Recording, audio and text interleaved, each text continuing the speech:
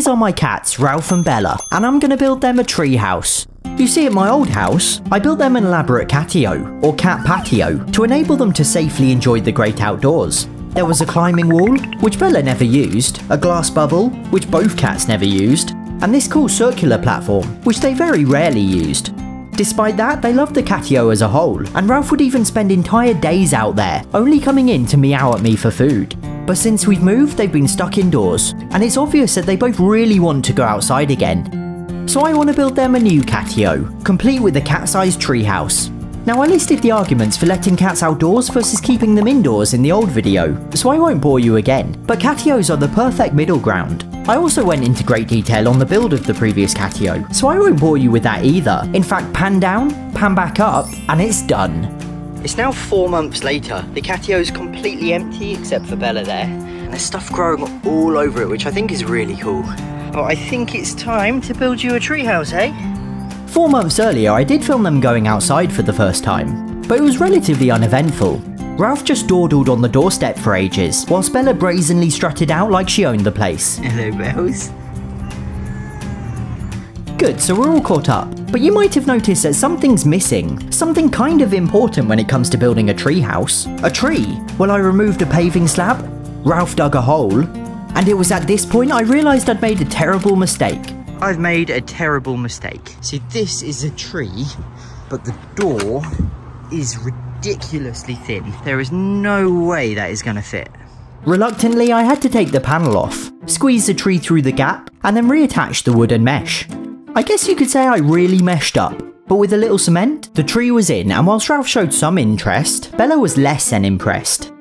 So it's the next day, and if you look closely, there are cat hairs and even a claw. It looks like someone's been tree climbing overnight. Next up then, the treehouse itself. The plan is to build probably 2 platforms for the cats to climb between, as well as ramps and platforms around the edge of the catio as a whole, just like in the last one.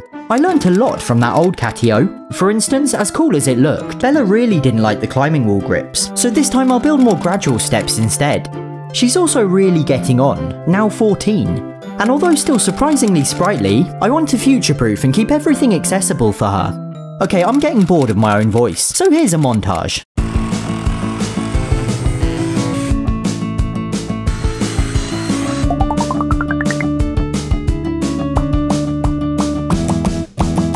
So I put the platforms in the tree, these weird puzzle-shaped pieces, although they're not yet fixed down. And I've built these 4 platforms at the back. Now these 3 aren't really big enough to sit on, but act as steps to this big curved platform, which Bella's already taken a liking to. Bells. I properly secured the tree platforms, and decided to then extend the steps around the corner, leading to a high up curvy platform. In the old catio, the highest spot was always their favourite, so this should provide a cool vantage point and sleeping spot. Which brings us to this last corner, and I'm kinda hesitant to do anything with it. I really don't want to rush anything. I mean, it's been like 5 months already, and in the future, I'm tempted to build some tunnels coming off there. That'd be really cool. So for now, I think I'm just going to leave this corner empty. I then replaced the paving slab around the base of the tree, and installed a cat flap in the door, as well as a hook to hold the door open. And finally, for the structure at least, the roof. In the old catio, I used corrugated roofing, but I really didn't like the way it looked. Obviously, the rain will damage the wood over time, particularly these flat sheets of plywood, so I'll have to do something eventually. Whoa, lightning. But for now, I just hung up a waterproof sail. It's not a permanent solution, but again, I don't want to rush anything. I'll see how it goes and adapt accordingly. And finally, finishing touches.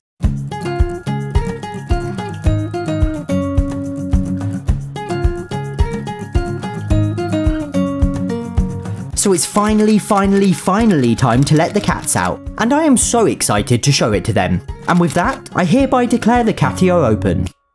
Bella was first out, heading straight to the top. She's definitely the braver of the 2 cats, keen to sniff every surface and corner of the catio, including the top of the sail.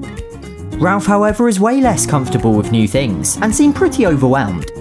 I don't want to unnecessarily stress him out as he's had some health issues lately, but I'm sure he'll find everything in his own time over the next few weeks. For Bella at least, it was a certified hit. She loved it.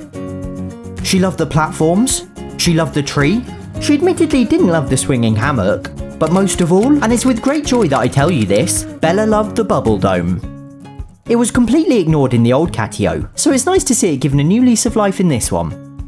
Anyway, I'm sure Ralph will be jumping around the platforms in no time, and I'm sure I'll end up making a million changes when things get water damaged or Bella pokes her eye out from aggressively headbutting everything. But for the time being, the cats can safely go outside once more.